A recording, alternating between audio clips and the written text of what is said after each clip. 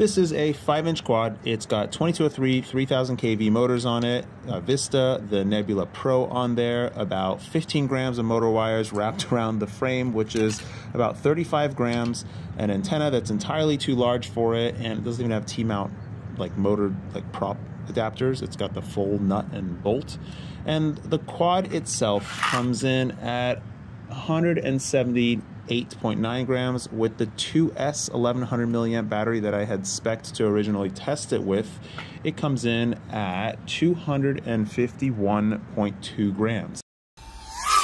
All right. Let me get him. Let me get him. Let me get him. Let me get him. Let me get him. Let me get him. Let me get him. Beat, I kick it funky like that. All right. All right.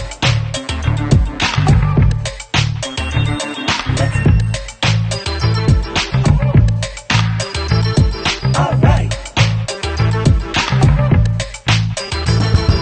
Let me get him. Let me get him. Let me get him. Let me get him. All right. Get him. Let me get him. Let me get him. Beat, I kick it funky like that. Let me get him. Let me get him. Let me get him. Let me get him. Let me get him. Let me get him. Let me get him. Beat, I kick it funky like that.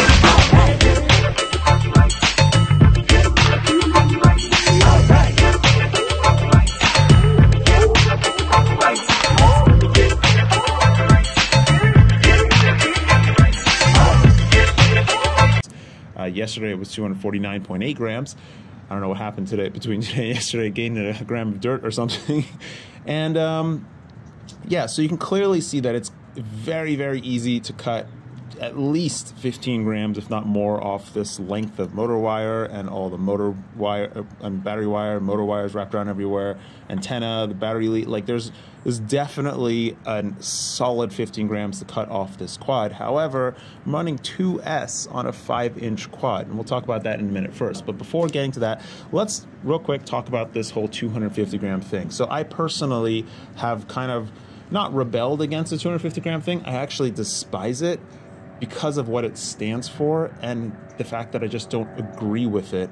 I personally think that if they're going for safety, 250 grams is not really safe in my opinion. I think it needs to be more like 100 to 150 grams. And if they're going for respect for the industry of hobby flight, which I think is very important in this world for those up and coming engineers and people that love to do this stuff, it's not very respectful to the industry, because 250 grams just isn't a whole lot of weight to do some of the things that you need to do in order to test some of the new equipment that you might want to work on.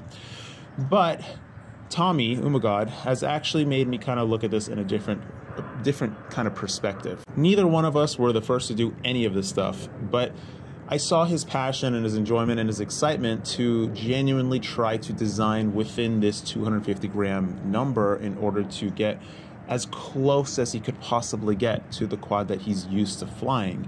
And so I have been designing a bunch of really, really low weight things, not necessarily around the 250 gram number, but when I got close to 250 gram number on 5-inch that I was already designing, I was like, sure, why not? Let's give it a go. And I actually had a lot of fun with it. I would strongly encourage anybody to try and design within this 250 gram number, or just select components to fit what you might want to build and try to balance the performance to what you want, because it actually is really, really fun.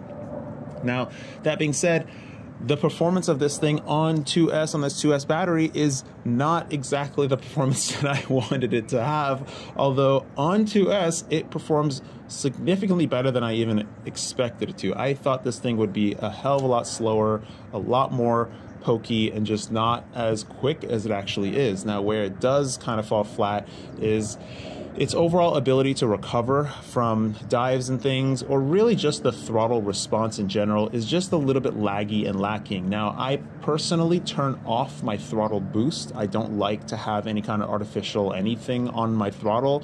And on the 1S 3-inch baby tooth, I still turn it off. And the new motors on that thing that we have in the store now are specifically designed to kind of pull up the slack and give you that throttle response without having throttle boost on. I know the default throttle boost is usually at 5 on Emu Flight and Beta Flight, but I personally don't like it, so I just turn that off completely, and the motors now inherently function to what I want them to.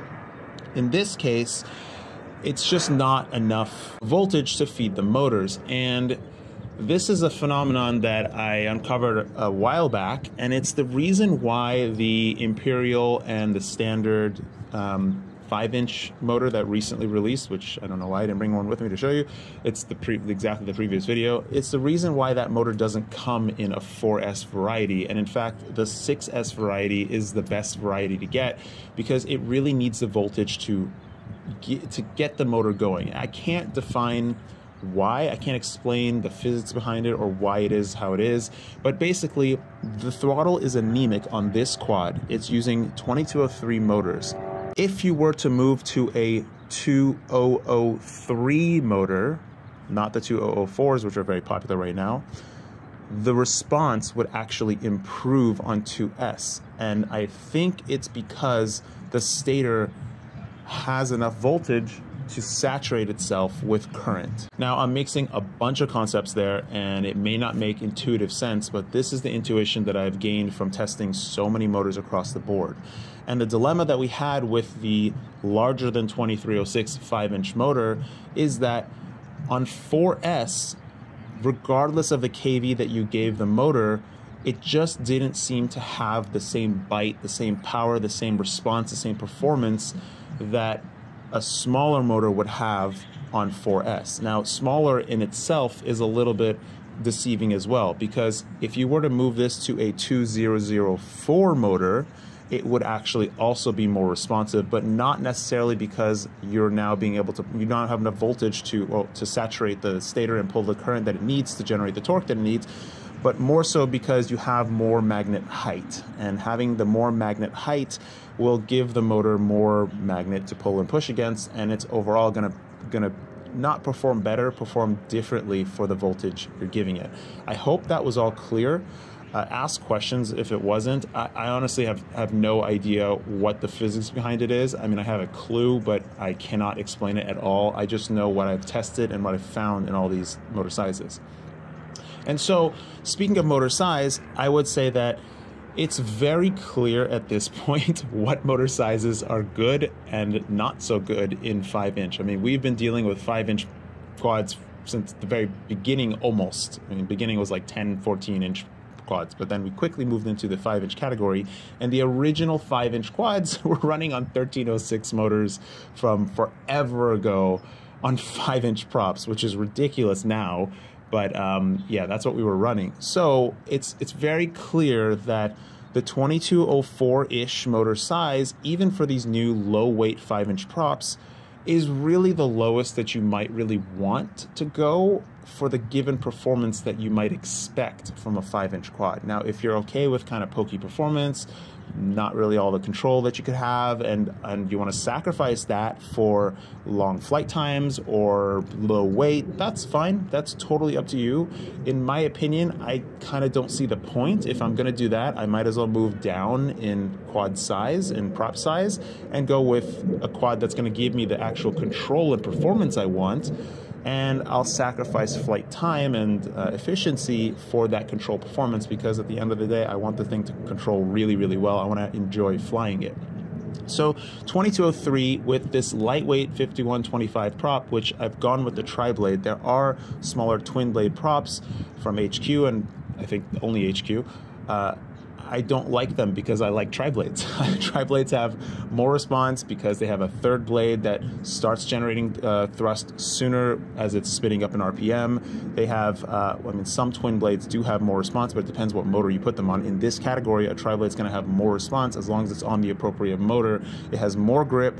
It overall just feels better to fly in the air, more attitude hold. Everything about a tri-blade just feels better to me. Now, quad blade is another story, but tri-blade versus twin blade in 5-inch, I strongly prefer the tri-blade. This is a 2.7 gram prop. It's a very suitable prop for the 250 gram quad range. And what I've shown here is that 250 grams, without even trying, isn't actually that hard to do. All you need to do is go down in battery size.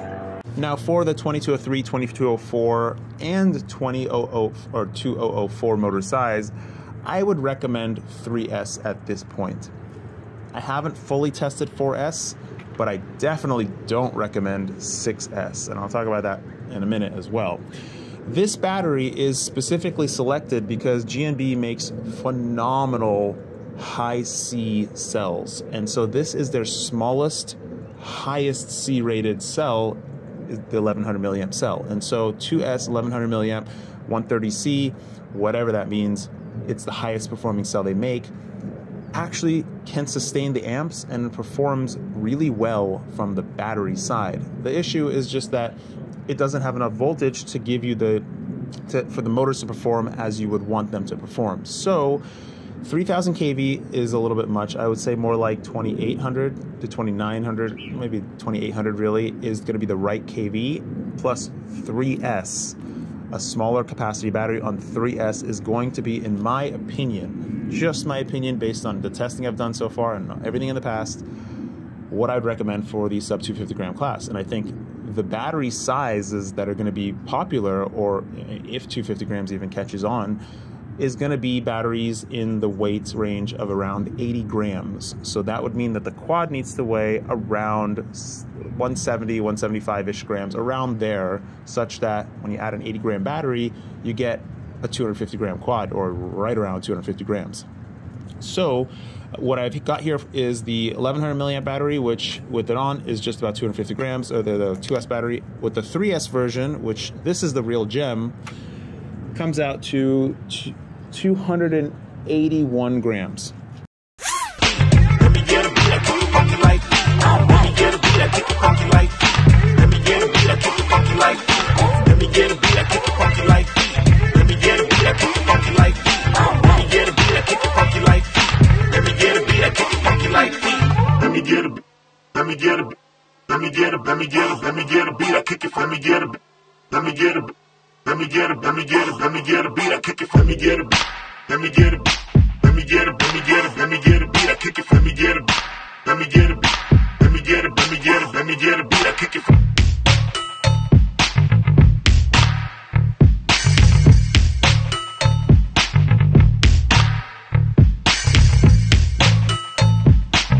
That is a gem of a battery. 3S, 1100 milliamp, highest C rating. It sustains all the amps for this quad to perform. It gives you 3 to 4 minute run times at like race pace. It's really phenomenal to fly. It performs just beautifully, and I'm really happy with the overall setup here. However, the motors are a little bit too high kV. I'm gonna drop them just a little. Well, this is the older version of the motor. The newer version is actually already 2800, so it's the appropriate size motor. And I have a frame also that's designed to have a battery on top, so that's going to come as well. But there's a couple of things I want to talk about. 6S, I would not recommend on the Superlight class. I have tested it actually pretty extensively in the past. 6S batteries are really only useful when you need the voltage for the larger motors, like the FPVCycle's 5-inch motor that we just released. You really need 5S or 6S to get that motor to actually function. Or if you're trying to execute a really high load flight, as in either racing or carrying a lot of weight and going fast or something of that sort. These are the times when you need higher voltages. If you don't need the voltage, you really will benefit more from having more capacity in the battery, because that's what's going to lead to more flight time. When we fly these quads, we're not flying around at max clip all the time. We're actually flying around pretty docilely most of the time. We just need the maximum power or all the performance when we want it, or for overall control. Having a battery that performs really well will give you more control in the quad as well. And that's where the capacity helps more. It actually gives you a lot more flight time. Moving this quad to a 450 milliamp 6S battery, dropping the motors down in kV. Remember, the equivalent kV of 6S is actually higher than the equivalent kV of a lower voltage system, is going to give you so little flight time, it's not even worth flying. So I would strongly discourage moving something like this in 6S, because it's just not worth it. Now, other things I want to talk about are the frames in general. So I think there's going to be a whole slew of 250 gram frames that are going to be coming out pretty soon. There's a couple that have already shown their face. I think designing within 250 grams is really fun. It really is fun. However, I think that we're all going to design 170 gram quads, and the general community is going to start using 1100 milliamp 3S batteries, or like 850 to 900 milliamp 4S batteries. Around there is going to be or not 850, more like, yeah, like 900, 850 milliamp 4S batteries. Around there is going to be the battery that we actually settle on, and we're actually going to be flying 280 gram quads. And then we're all going to start throwing naked GoPros on there, and that's going to be the future of FPV, truly, because I'm going to show you something in the next video about 250 gram stuff, which I haven't even discussed with anybody yet, but it's quite capable. I never expected it. So this frame has 4mm arms and 1.5mm plates on the side here. It's really just a frame that I arbitrarily threw together just to test things. I put the flight controller and the Vista side by side because I don't like them stacked at all. They don't have the same mounting platform, and I know there's 20x20 all-in-one boards, but I don't like them because there aren't a lot of options. There's a lot more all-in-one whoop board options since we started making the toothpick boards way back when. So it's much more likely to run into a whoop mount board that's going to perform a lot better than this 20x20 platform. And this particular board is the Diatone Mamba, which we actually strayed away from because it has consistency issues from batch to batch, and also it claims to do 4S 25 amp, but this thing struggles to do 15 amp and 3S, and that's really what I would rate it at. These all-in-one boards are more so limited by the electronic design of the PCB more than the actual FETs and electronics actually on the board itself. That's what we found in designing a bunch of them. And the iFlight H7 board is by far the most capable all-in-one whoop board. It's the only one I would recommend. I wouldn't recommend it, but I would suggest trying for full 5-inch. There's people running it on full 7-inch actually, which is ridiculous. 7-inch and the 30mm motors that we have in the FPVCycle store. Otherwise, the Caddx Nebula Pro is excellent. It's half the weight of the full DJI camera. It's a little bit smaller, it's a little bit cheaper, and it has about 95% of the visual performance, so that's great. There's a lot more to talk about. This frame is actually overkill. The 4mm arms and 2mm body plates are really rigid, and I really like to see that in a frame that weighs only 35 grams, which is a good weight. The top mount version of this, which is really nifty looking, I'm going to get a prototype pretty soon, that comes in around 39. It's going to come in around 38, 39 grams. So I'm really excited about that, having it be such low weights.